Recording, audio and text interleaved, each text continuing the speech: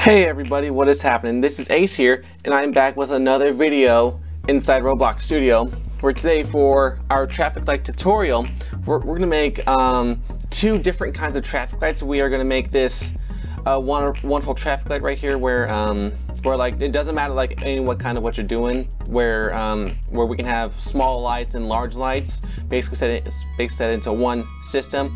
And here, this is kind of a weird traffic light that I found on Google once, but this traffic light is like where it's like a left and straight with just a single yellow light in the middle. So today, this is going to potentially be a quick tutorial, and we're gonna do like multiple variations of these, just so y'all have a basic idea on like what it looks like. And we're also gonna work on this, and this is all gonna be set up in one intersection. So without further ado, let's go ahead and get started. So I'm going to delete this, just so we can just start with the basic new intersection, just nothing to worry about. So I'm doing this in a four-way because it seems it's easier to just basically predict on what's going on. You're going to need to set up into split phasing, just so that these traffic lights can specifically work for this kind of setup. The small and large lights, doesn't matter which direction, but the light with the single ball, if you're not doing like any coding like within the script, then you're going to do it in directions 3 and 4 when it comes down to the just doing it on a simpler side, which is what I'm doing for this video. I'm just trying to make this all simple, just so that y'all can be like, oh, I want to do this, and now y'all can easily do it. So here you have your pole set up. Just get that set up and ready to go. I'm actually going to move this pole back just a little bit, just so it looks a little bit nicer.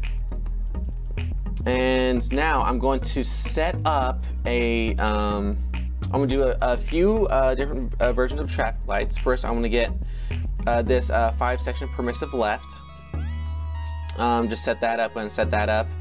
I'm also going to do a standard 3-section traffic light. I'm also going to do let's just do a 3-section protected right, just something just like that, you know. And then for direction 3 and 4, doesn't matter any of these two. These two can be the same. These two can be the same. But I'm just doing 1 and 3 just because it works easier for me. But for this, you do need you do need this left turn traffic light. You also need this inverted T protected left. Okay, so this, you can have any kind of traffic light that you want for this, and this you need these specific two. So what we're going to do is that we're actually going to work on this first before we do this, because this is a lot more simpler, and we be more creative with this. It takes a little bit of explaining. So basically you need to have your two traffic lights, your left turn traffic light and your inverted T traffic light. And what you need to do is, as always, go into signal, go all the way down to the specific direction you're working on. Make sure that the traffic lights are highlighted, like all of them. Then you go down to the arrow, and then so basically, whenever you select your traffic light that is inside the direction 3, make sure that whenever you select the specific light, in this case we're just going to move the red light, make sure that you leave the red light inside the inverted T left, just so that it can stay in contact with the signal itself. So we're not going to do anything special with this, we're just going to move it. We're not going to do anything fancy, we're just going to move it over to one spot, basically where it's as close to symmetrical as possible over the straight, basically over this green permissive signal head.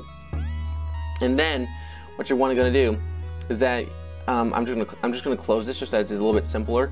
But what I'm going to do is that I'm going to open up this open up the left turn signal, then highlight, or I'm going to click the left turn. I'm just going to drag this over, basically put this over. Now this is kind of the hard part that some of y'all may not enjoy doing, but just lining it up, make sure it looks all nice and even on all sides. Yep, it's not in the middle. There we go. Now that's a little bit more in the middle.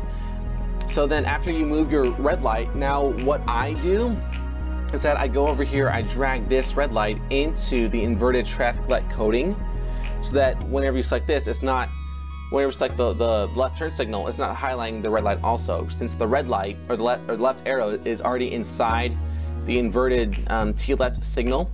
So now what you can do in order to technically clean things up is that you can add the light and delete that left turn signal, and that left turn light is still there.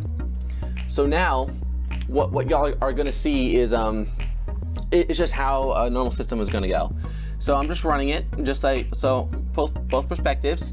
So here's the basic traffic light.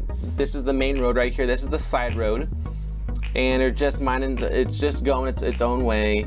Remember the split phase is still set, or the split cycle, which will work a lot better if it's like this. If it's in the other way, it's not going to work because actually I'm not sure if the it may or may not still work, but it wouldn't be a bad idea to try out. So I will try that in a little bit after this light changes, and it's not going to change. Usually it did change pretty quick. So let me just go back into here, split phasing turn on, and now we're just going to run it and see the magic unfold if it works. Sometimes the split phasing doesn't work, so I have to stop it, basically restart it, and then it'll just work on its own just fine. That's usually how it goes. It should change in a little bit. Whenever it changes, then we know it's going to change over.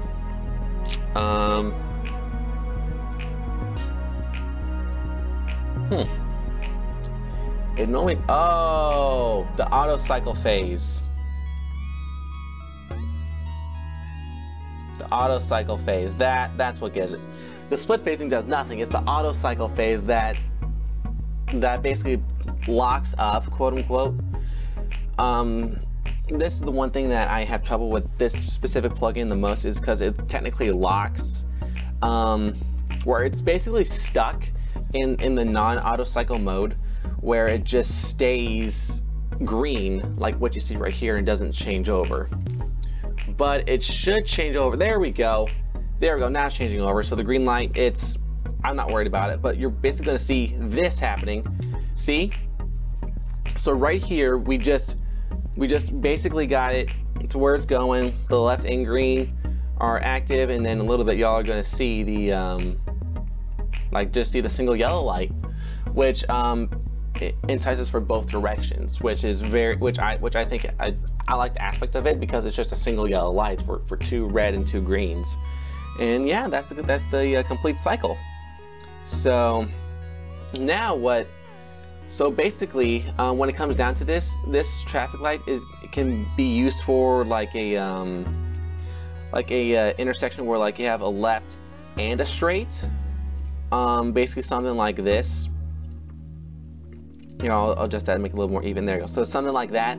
That's kind of how it goes, to where like there is a left turn lane, a left and a straight.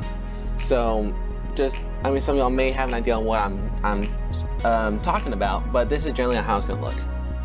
Or this is a left and a straight, and this is a straight. Or this is a left and this is a left and a straight. You know, but this is kind of like the centerpiece, where you have a left and a left straight, or a left straight and a straight, or all of it combined.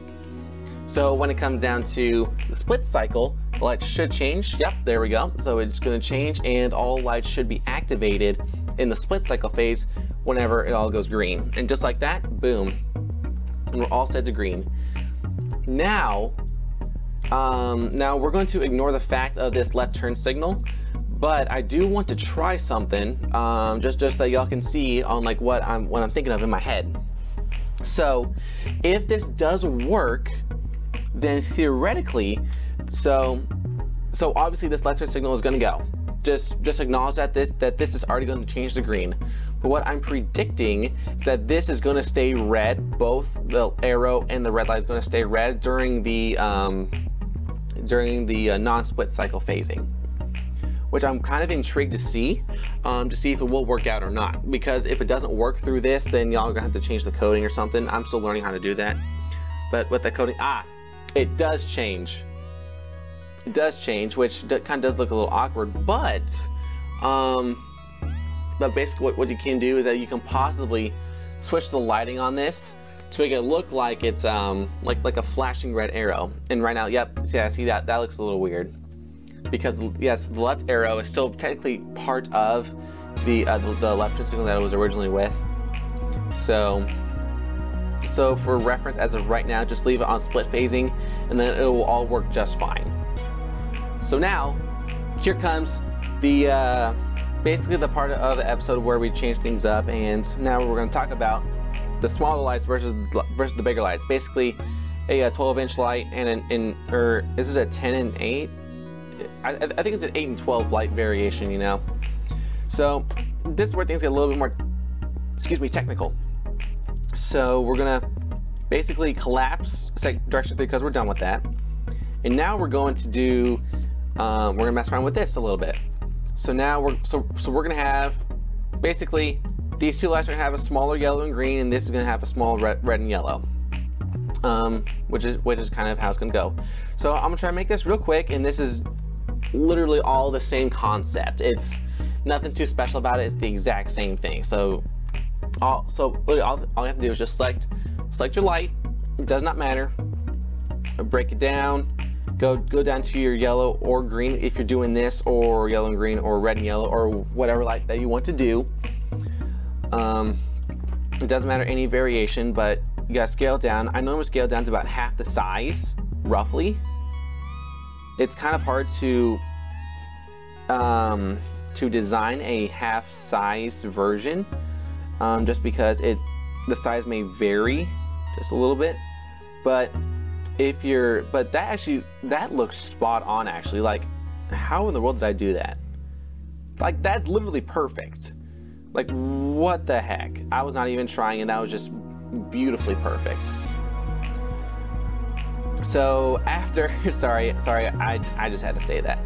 So after you shrink the lights, what I normally do is that I try and center them up along the pole for support, just so that it kind of looks a little more nicer. I mean, y'all don't have to do this, but I like to do this just so that it like I said, looks a little more nicer. So I'm just going to adjust this up just a little bit, and just like that. Oops, I need to lower the green a little bit. I'm actually going to lower the yellow arrow too, because it's invading the green circle space. I'm going to lower the green left because that's invading also, and boom, just like that. There you have your signal. Basically, this concept is the exact same as this one, which I told you I wasn't going to go over, which I'm probably not, because it's the exact same thing. Just don't imagine these two arrows for the same thing, and that's pretty much it. And then but I am going to do this one because we're just going to leave the green arrow as the same, but we're going to basically shrink the red and yellow. And y'all probably have an idea on what this looks like. So scale it down to about half the size. It doesn't have to be exact, but it needs to be clearly smaller than the original size of what you're trying to go for.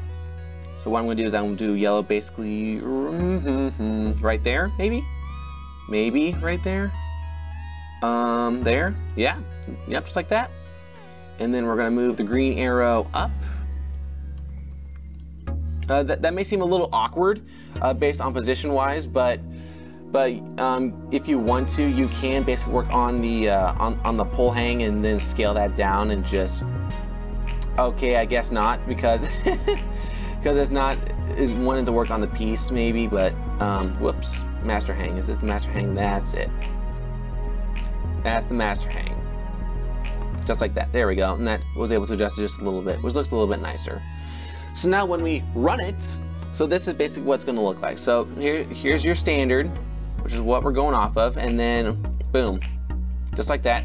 So you can see from the distance a clear depiction on what is different.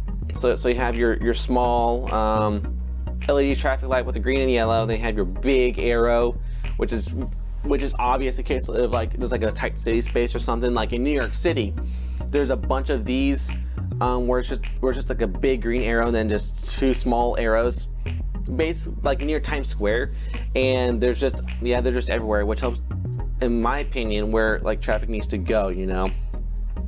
But this setup I actually enjoy doing, just because I get to get a little creative with this, and I get to make my own little fun traffic lights, you know. So other than that, I hope y'all enjoyed this semi-quick tutorial. If y'all followed along, then I hope you did your best in trying to replicate on what I did. But you can use this tutorial as many times as you want. It's totally up to you. And other than that, I will sign out for now, and I will see you on my next video. Please leave a like and subscribe to my YouTube channel for more traffic light tutorials in Roblox Studio. And other than that, I will see you on my next video. Goodbye.